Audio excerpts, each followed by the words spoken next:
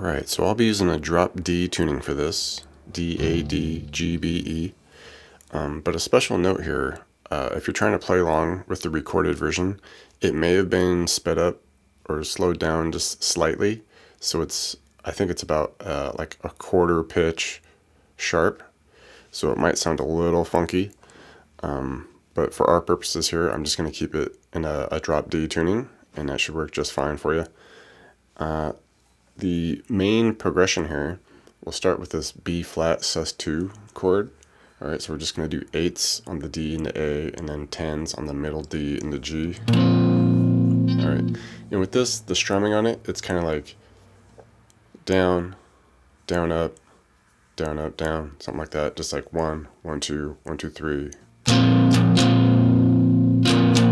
Something like that, alright. It doesn't really matter if you're down or up or whatever, just kind of like get the 1, 1, 2, 1, 2, 3. Something like that, alright. And we go through that twice with that chord. Alright, and then we'll basically just lift off the 8s there. So we just end up with the open D and A, and then mostly you just worry about, you don't really need to get the G into this. You can if you want, it's not a big deal, you can just keep it there, but we just keep that 10 on the middle D. And this just becomes like a version of a D7. And it's the same strum, we just go through it once. Alright, and then we do this little walk down on the middle D, keeping that same open on the low D and A, where we'll drop down to the 8 on the D.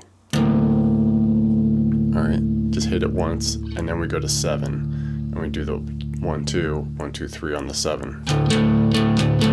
Okay, so we went.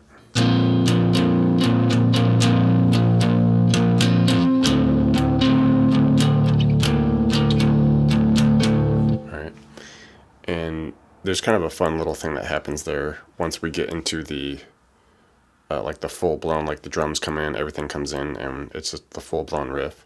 The first time we do it, once we get to that 7 on the middle D, you know, we went. Once we hit that, if you happen to have a kill switch, you can just hit the 1, 2, 3, 4 on it.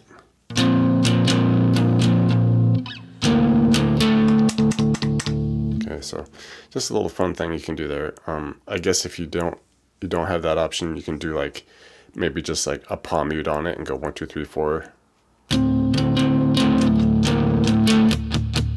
something like that. That could be cool. So a couple options there for that. Just for that kind of initial time we hit it, and I think it happens again maybe in the final time we go through it. But other than that, the second half of kind of the whole progression here starts the same way with the 8s and the 10s. Do that twice again.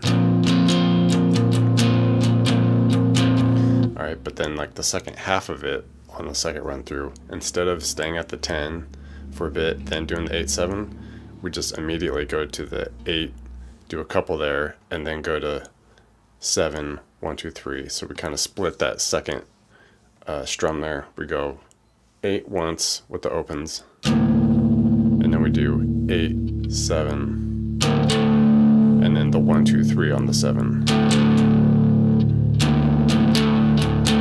And we'll repeat that whole thing twice.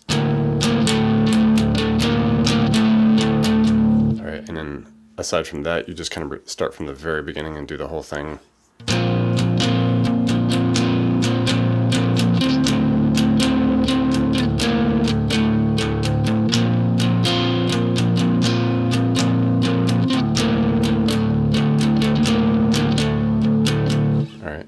Other than that, we'll get the lead sections that come in, and this kind of splits off into 2 different little lead riffs, I guess. So start here on the 10 of the G, and we hit that, hold it a moment, go down to the 8 high E, hold that just a sec, and then go to the 9 on the G.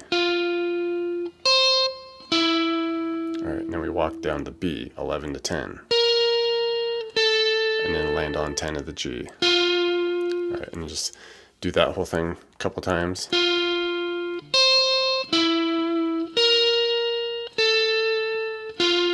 Alright, and then the second lead riff is we hit the 10 of the G, but we just hit it, hold it a moment, do it again, and give it a bend and release.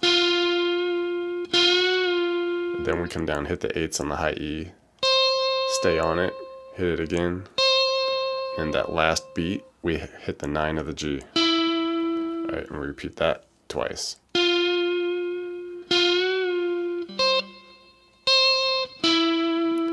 Alright, and that's kind of like the whole lead section there. Other than, you know, the main progression that we just did and the lead section, those are pretty much the only differences, other than maybe like during kind of the very beginning, the intro, and kind of that middle break section, you just kind of lay off the effects a little bit. And as far as the effects, you know, I'm just rolling with kind of like the neck position here, and like just some overdrive, reverb, and there's just a little bit of like chorus involved too. So if you want to experiment with those effects, should be good.